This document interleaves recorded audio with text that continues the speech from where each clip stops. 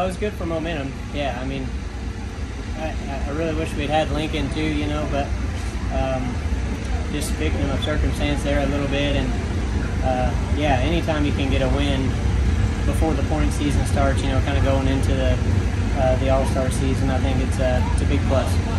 Yeah, I mean, after I just kind of inherited the lead there, I was really just trying not to make mistakes.